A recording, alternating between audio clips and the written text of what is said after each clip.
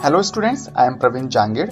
और जैसा कि बेटा मैंने आपको पहले प्रॉमिस किया था कि मैं आपको आने वाले वीडियोस में हर नंबर के बारे में डिटेल से बताऊंगा, तो कुछ इस तरह से ही बेटा आज इस वीडियो में हम फ्रैक्शन नंबर के बारे में जानेंगे। और ये भी प्रॉमिस किया था बेटा आपको मैंने पिछले वीडियो में कि बेटा उस समय स्क्रीन पर जगह न होने की वजह से मैंने हर टाइप ऑफ फ्रैक्शन, मतलब बेटा भिन्न के जो अलग अलग प्रकार थे उनकी मैं हिंदी नहीं लिख पाया था। लेकिन बेटा आज इस वीडियो में हम फ्रैक्शन की मीनिंग को समझेंगे, फ्रैक्शन कितने टाइप के होते हैं, जो 10 टाइप्स ऑफ फ्रैक्शन है उन सबको हम डिटेल से पढ़ेंगे बेटा। तो चलिए बेटा वीडियो शुरू करते हैं। तो बेटा सबसे पहले हम ये जान लेते हैं कि भाई जो फ्रैक्शन होता है या जो भिन्न होती है ना, वो एक्चुअल में होती क्या है। The number which has a numerator and A denominator is called fraction. तो बेटा सिंपल सी लैंग्वेज में अगर बात करें ना कि भाई जो फ्रैक्शन या भिन्न किसे कहते हैं, तो भाई भिन्न वही होती है जिसमें एक अंश हो और एक हर हो। तो बेटा जैसे कि आपको एग्जांपल में दिख रहा है 3/5, तो बेटा इसमें जो अपर जो डिजिट होती है उसे हम क्या बोलते हैं, न्यूमरेटर, मतलब अंश बोलते हैं। और यहाँ पर अंश क्या है बेटा 3। ऐसे ही जो लोअर डिजिट है यानी कि जो 5 है उसको हम बोलेंगे बेटा डेनोमिनेटर, मतलब इसको बोलेंगे बेटा हम हर। बेटा मैंने फ्रैक्शन की 2 मीनिंग लिख रखी है। तो ये तो थी बेटा पहले वाली मीनिंग जो कि बिल्कुल आसान भाषा में थी। अब हम चलो बेटा देख लेते हैं कि इसकी दूसरी मीनिंग क्या होने वाली है। तो बेटा फ्रैक्शन की दूसरी मीनिंग ये है कि the fraction number represents equal parts of A whole number. मतलब कोई भी एक संपूर्ण चीज है बेटा, अगर बेटा आप उस चीज को इक्वल पार्ट में डिवाइड कर दोगे ना, तो बेटा वो जो पार्ट्स होते हैं वही एक फ्रैक्शन को डिनोट करते हैं। अब ये सब कुछ होता कैसे है बेटा, तो इसी के लिए बेटा आपको स्क्रीन पर एक एग्जांपल दिख रहा होगा। तो बेटा मैंने यहाँ पे क्या है, एक सर्किल लिया है और उस सर्किल को मैंने 4 बराबर भागों में बांटा है। तो इस प्रकार से बेटा हमें एक फ्रैक्शन प्राप्त हुई है, यानी एक भिन्न प्राप्त हुई है जिसको कि हम 1/4 बोल सकते हैं। तो बेटा यहाँ पर ये समझना जरूरी है कि जो ये 1 है वो क्या डिनोट करता है, मतलब जो अंश होता है वो एक्चुअल में होता क्या है, और जो हर यहाँ पे जो 4 है वो क्या होता है। तो बेटा 1/4 में 1 हमें क्या शो करता है कि बेटा देखो जितने भी हमने पार्ट किए थे या जिस भी चीज के हम जितने भी टुकड़े किए थे, तो वो जो टोटल टुकड़े हैं वो तो बेटा यहाँ पर हर में आ जाएंगे। तो यहाँ पर मैंने जो ये सर्किल लिया है बेटा, इसको कितने पार्ट्स में डिवाइड किया, 4 में, तो वो तो लिख देंगे नीचे। और जो ऊपर 1 था, तो 1 का मतलब है कि जितने भी टोटल टुकड़े किए हैं उन टोटल टुकड़ों में से आपने कितने टुकड़े लिए, तो बेटा वो है 1। तो उम्मीद करता हूँ बेटा आपको ये जो फ्रैक्शन है वो अच्छी तरह से समझ में आ गया होगा कि एक्चुअल में हम फ्रैक्शन का इस्तेमाल कब करते हैं। और वैसे बेटा फ्रैक्शन का मतलब होता है तोड़ना। तो देखो बेटा यहाँ पे नीचे मैंने लिख रखा है, the word fraction was derived from the Latin word fractus which means broken। बेटा ये जो फ्रैक्शन जो शब्द है ना, वो लेटिन वर्ड फ्रैक्टस से लिया गया है और इस फ्रैक्टस का मतलब होता है बेटा ब्रोकन। ब्रोकन का मतलब टूटा हुआ या फिर तोड़ना। तो बेटा भिन्न की परिभाषा या भिन्न का अर्थ जानने के बाद में अब हम बात करेंगे भिन्न के प्रकार के बारे में, टाइप्स ऑफ फ्रैक्शन नंबर। तो जैसा कि बेटा मैंने आपको पिछले वीडियो में बताया था कि फ्रैक्शन के टोटल 10 टाइप्स होते हैं और आज तक आपने शायद मुझे लगता है 5 या 6 या 7 प्रकार के जो है टाइप्स देखे होंगे। तो चलिए बेटा आज उन सभी 10 प्रकारों को अच्छी तरह से समझ लेते हैं। बेटा फ्रैक्शन का जो फर्स्ट टाइप है उसे बोलते हैं हम प्रॉपर फ्रैक्शन। उसको हिंदी में क्या बोलेंगे, उचित भिन्न या सम भिन्न। तो बेटा प्रॉपर फ्रैक्शन क्या होती है, the fraction in which numerator is less than denominator. ऐसी भिन्न जिसमें अंश हर से क्या हो बेटा, छोटा हो। या फिर हम ये भी कह सकते हैं, दूसरी भी इसकी परिभाषा है, वो है the fraction which is less than 1। ऐसी भिन्न जो कि 1 से कम हो। तो बेटा इसको अच्छी तरह समझने के लिए मैंने यहाँ पे आपकी स्क्रीन के दाईं तरफ मैंने एग्जाम्पल दिए हैं। तो बेटा फर्स्ट एग्जाम्पल है 1/2। तो बेटा इसमें जो 1 है वो न्यूमरेटर है और 2 डेनोमिनेटर। तो बेटा इस भिन्न को देखने पर पता चल रहा है कि जो 1 है वो 2 से कम है, तो इसलिए बेटा 1/2 कौन सी भिन्न है, प्रॉपर फ्रैक्शन। इसी तरह से यदि हम देखें सेकंड वाला एग्जांपल 200/300, तो बेटा आप मुझे बताओ कि जो 200/300 है वो एक प्रॉपर फ्रैक्शन है या नहीं। इसका जवाब बेटा आप मुझे कमेंट बॉक्स में जरूर देना। तो बेटा ऐसी सभी भिन्न जो कि 1 से कम होती है उनको भी बेटा हम प्रॉपर फ्रैक्शन कहते हैं। अब यहाँ पे हम एग्जाम्पल नंबर 1 को ही देख लेते हैं। यहाँ पे है 1/2। तो बेटा 1 में 2 का डिवाइड दोगे तो वो आएगा आंसर 0.5, और 0.5 हमेशा क्या है बेटा, 1 से कम ही तो है। तो बेटा यहाँ पर जो मैंने दोनों मीनिंग लिखी है ना, वो प्रॉपर फ्रैक्शन के लिए बिल्कुल सही ढंग से बैठ रही है। अब यदि इसी तरह से हम इम्प्रॉपर फ्रैक्शन की बात करें, तो बेटा इम्प्रॉपर फ्रैक्शन प्रॉपर फ्रैक्शन का उल्टा है। कैसे, क्योंकि बेटा प्रॉपर फ्रैक्शन में क्या था, न्यूमरेटर कम था, लेकिन बेटा इम्प्रॉपर फ्रैक्शन में क्या हो जाएगा, न्यूमरेटर ज्यादा, और इसका जो वैल्यू है वो भी बेटा क्या होगा, 1 से ज्यादा या फिर 1 के बराबर हो सकता है। तो ऐसे जैसे एग्जांपल में यहाँ पे हम देखें तो यहाँ पे लिखा हुआ बेटा फर्स्ट एग्जांपल 5/5। तो बेटा ये जो 5/5 है ये क्या है बेटा, अगर इसको डिवाइड करेंगे ना तो आंसर आएगा हमारा 1। तो बेटा जो 1 के बराबर होता है वो फ्रैक्शन भी क्या होती है बेटा, इम्प्रॉपर फ्रैक्शन। ऐसे सेकेंड एग्जाम्पल में देखें तो वो है बेटा 20/5। तो बेटा इस एग्जाम्पल में 20 जो कि न्यूमरेटर है वो 5 जो कि डेनोमिनेटर है उससे ज्यादा है कि नहीं, ज्यादा है, इसलिए बेटा ये इम्प्रॉपर फ्रैक्शन है। अगर हम दूसरी तरीके से देखें, यदि आप 20 में 5 का डिवाइड दोगे तो आंसर आपके आएंगे बेटा 4, और 4 हमेशा बेटा क्या है, 1 से ज्यादा। तो इस हिसाब से भी बेटा 20/5 क्या हुई, इम्प्रॉपर फ्रैक्शन। इसी तरह से बेटा फ्रैक्शन का थर्ड जो टाइप है वो है बेटा मिक्स्ड फ्रैक्शन। ध्यान रखना बेटा, मिक्स्ड फ्रैक्शन का हिंदी संयुक्त भिन्न होता है, मिश्र भिन्न नहीं होता है। तो यदि हम देखें कि बेटा मिक्स्ड फ्रैक्शन क्या होता है, तो the combination of whole number and proper number is called mixed fraction. तो बेटा मैंने जैसे कि यहाँ पे समझा रखा है कि भाई आपके पास में यदि पहले होल नंबर आ रहा है और उसके बाद में प्रॉपर फ्रैक्शन आ रही है, उचित भिन्न आ रही है। अब प्रॉपर किसे कहते हैं, जिसमें न्यूमरेटर क्या होता है बेटा, कम। तो इस ग्रुप को बोलेंगे हम मिक्स्ड फ्रैक्शन। जैसे मैंने एग्जांपल में यहाँ पे लिखा है 6/5/6। तो बेटा इसमें देखो 6 क्या है, होल नंबर है। होल नंबर क्यों है, क्योंकि बेटा होल नंबर कहाँ से शुरू होते हैं, 0 से शुरू होते हैं और अनंत तक जाते हैं। तो बेटा 6 भी तो उसी में इंक्लूड है। तो 5/6 है वो कौन सी भिन्न है बेटा, प्रॉपर फ्रैक्शन है। क्यों है, क्योंकि इसमें जो 5 है बेटा वो 6 से कम है। इसी तरह से और एग्जाम्पल की बात करें तो बेटा 2/4/7। तो बेटा 2 क्या है, होल नंबर, और 4/7 क्या है बेटा, प्रॉपर नंबर। इसी तरह से सेकंड एग्जांपल में आप मुझे बताइएगा कि क्या 3/2/1 एक मिक्स्ड फ्रैक्शन है या नहीं। इसका जवाब बेटा आप मुझे कमेंट बॉक्स में जरूर लिखिएगा। ठीक इसी तरह से बेटा यदि हम लाइक फ्रैक्शन की बात करें तो लाइक फ्रैक्शन किसे कहते हैं, the group of fractions with same denominator is called like fraction.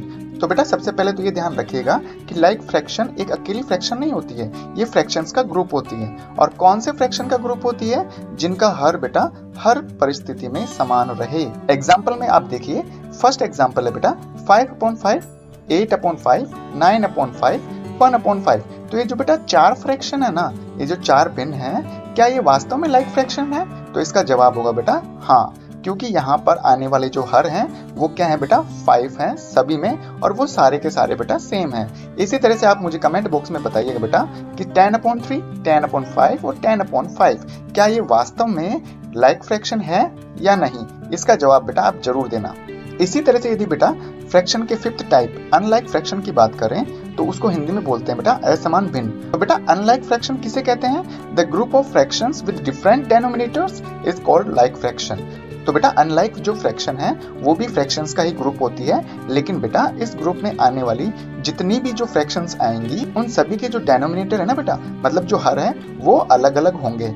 Example में देखिए बेटा, फर्स्ट है 5/6, 8/8, 9/10, 1/3। तो बेटा यहाँ पर आने वाले जो डेनोमिनेटर है ना 6, 8, 10 और 3, ये बेटा चारों ही क्या है, बिल्कुल अलग है। इसलिए बेटा ये चारों जो फ्रैक्शंस हैं वो क्या कहलाएंगी, अनलाइक फ्रैक्शन। ठीक इसी तरह से बेटा सेकंड जो क्वेश्चन है ना 10/3, 10/5, 10/5, तो क्या ये वास्तव में अनलाइक फ्रैक्शन है। इसका जवाब बेटा आप मुझे कमेंट बॉक्स में जरूर लिखिएगा। सिक्स्थ टाइप ऑफ फ्रैक्शन है बेटा इक्विवेलेंट फ्रैक्शन, जिसको कि हम हिंदी में बोलते हैं तुल्य भिन्न। तो इसका मीनिंग कुछ इस तरह से है बेटा, the group of fractions which have the same value whether they look different is called equivalent fraction.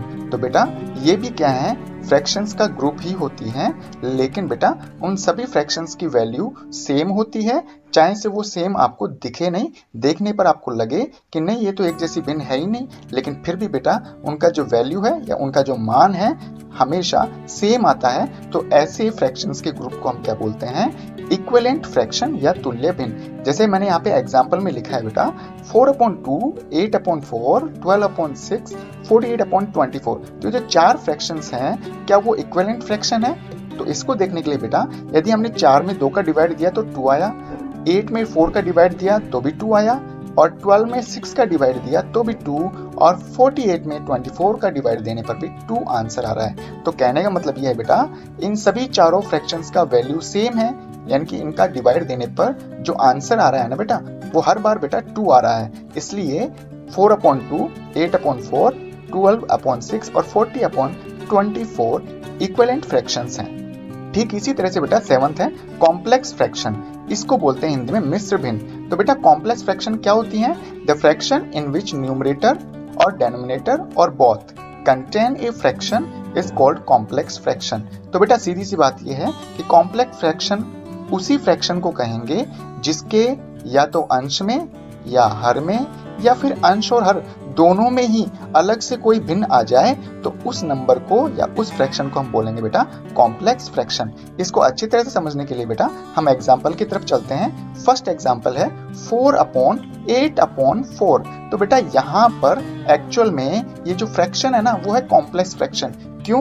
क्योंकि यहाँ पर इसके अंश में तो 4 है, लेकिन बेटा हर में एक और भिन्न आ गई 8/4। इसी तरह से सेकंड है बेटा 4/2/6। तो बेटा यहाँ पर जो इसके अंश वाले भाग में एक भिन्न आ चुकी है जिसको कि कहते हैं 4/2 और इसके हर में केवल एक ही संख्या है 6। इसी तरह से थर्ड एग्जांपल को देखें तो बेटा इस भिन्न में इसके अंश और हर दोनों में ही फ्रैक्शंस आ रही हैं। 8/4 अंश में है जबकि 4/2 हर में है। इसी तरह से बेटा 8th टाइप है यूनिट फ्रैक्शन जिसको इकाई भिन्न भी कहते हैं। The fraction in which the numerator is always 1 is called unit fraction.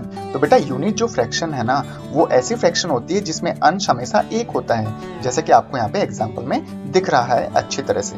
ठीक इसी तरह से यदि हम फ्रैक्शन के 9th टाइप को देखें तो वो है बेटा रेसिप्रोकल फ्रैक्शन जिसको कि हम व्युत्क्रम भिन्न भी कहते हैं। When the numerator and denominator are interchanged, then the obtained fraction is called reciprocal fraction। तो बेटा कहने का मतलब यहाँ पे ये है यदि हम किसी भिन्न के अंश और हर को परस्पर बदल दें तो इस प्रकार प्राप्त होने वाली जो भिन्न है वो उस भिन्न की रेसिप्रोकल फ्रैक्शन कहलाएगी बेटा।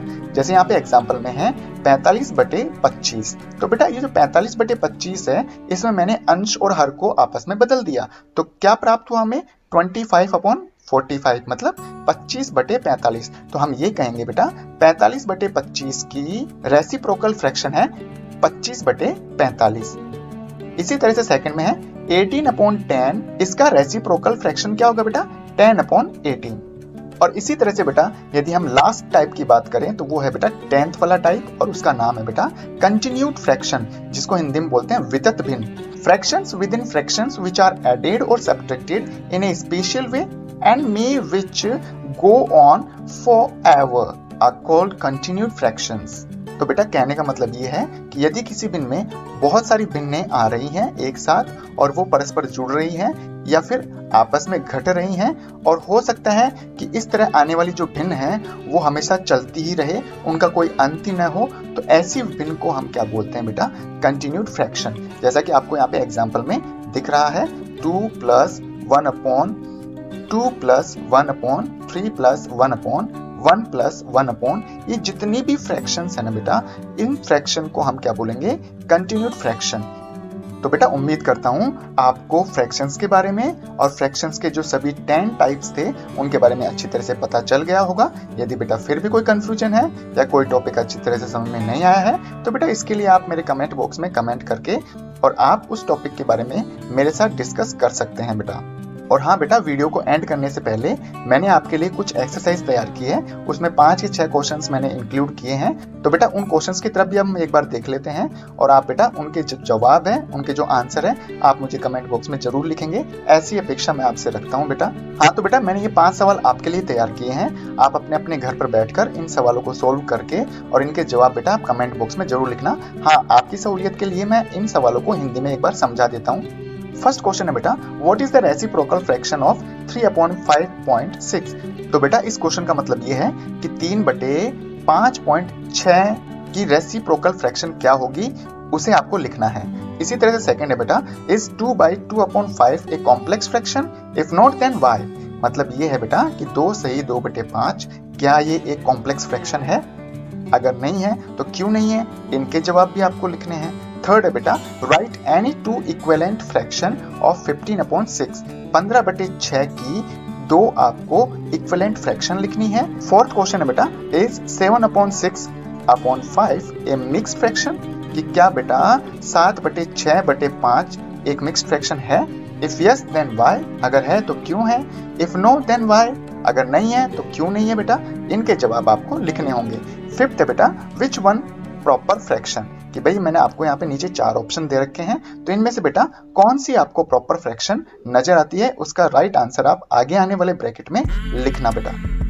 यदि बेटा आपको ये वीडियो पसंद आया तो बेटा इस वीडियो को जरूर लाइक करिएगा। यदि आपको ऐसा लगता है कि आपने कुछ चीज़ें तो पढ़ रखी थी लेकिन आपको कुछ ऐसी चीज़ें भी पहली बार सुनने को मिली हैं जो आपने पहले उनके बारे में कभी जानकारी नहीं जुटाई थी, तो बेटा आप इस वीडियो को लाइक करिए। इस वीडियो को अपने फ्रेंड्स में शेयर करना मत भूलना। यदि आप चाहते हैं कि आपके मोबाइल पर इसी तरह का वीडियो रोजाना आता रहे तो बेटा इसके लिए आप मेरा चैनल सब्सक्राइब कर सकते हैं। थैंक यू बेटा।